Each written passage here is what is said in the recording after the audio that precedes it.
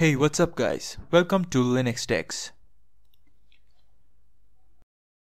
In this video, we'll be seeing how to install the MySQL database on Ubuntu. This is a beginner level tutorial, so I will be showing you how to install MySQL with the default configuration, and we'll not be delving into the advanced modification of these configurations.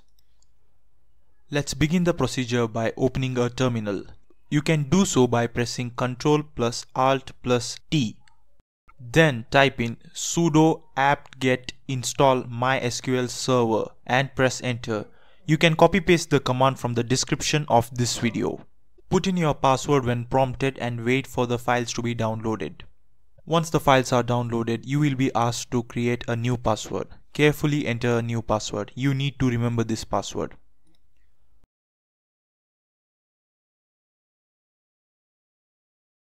Then we wait for the installation procedure to complete. This might take some time. While we are waiting, make sure you hit the subscribe button to stay up to date with the latest and the greatest of Linux videos. I do distro reviews, software how-tos and much more, so hit that subscribe button. In the next step, we configure the MySQL database. So copy paste the second command from the description of this video and hit enter to begin the configuration procedures.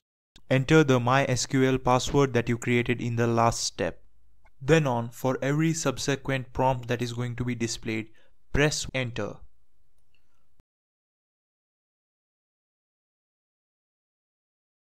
Once the configuration is completed, test the installation by running the third command that I have given in the description. The green dot and the active status message implies that the installation has completed successfully. You can now close the terminal. Henceforward, to start the MySQL server, open a terminal and run the fourth command that I have given in the description.